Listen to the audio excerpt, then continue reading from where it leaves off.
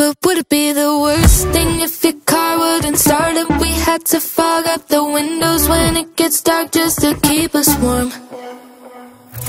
I wish we never met sometimes, dealing with another ex and I forget that you're the best sometimes. Wonder if I'm in your head, cause I hate this and I hate that. You're making me say this, cause I ain't one to say this, but we claim we're better off apart.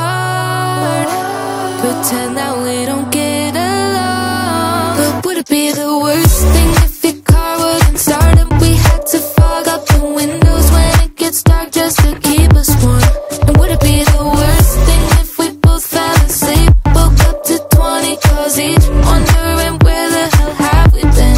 If it means that we'd have 8 more hours alone, or even if we never make it home, I guess that wouldn't be the worst thing. Don't wanna overcomplicate, I tend to overcompensate. When you're not, you can't help it. My thoughts are automatic, keep pulling me in under my skin. I should admit I'm in a gridlock of my same thoughts of you. We claim we're better off apart. Pretend that we don't get along. But would it be the worst thing if your car wouldn't start and we had to fog up the windows when it gets dark just to keep us warm? And would it be the worst thing if we both fell asleep, woke up to 20 calls each, wondering where the hell have we been? If it means that we'd have 8 more hours alone, or even if we never make it home, I guess that wouldn't be the worst. Would it be the, would it be the worst thing?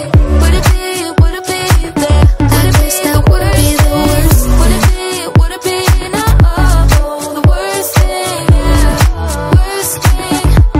But would it be the worst thing if your car wouldn't start and we had to fog up the windows when it gets dark just to keep us warm?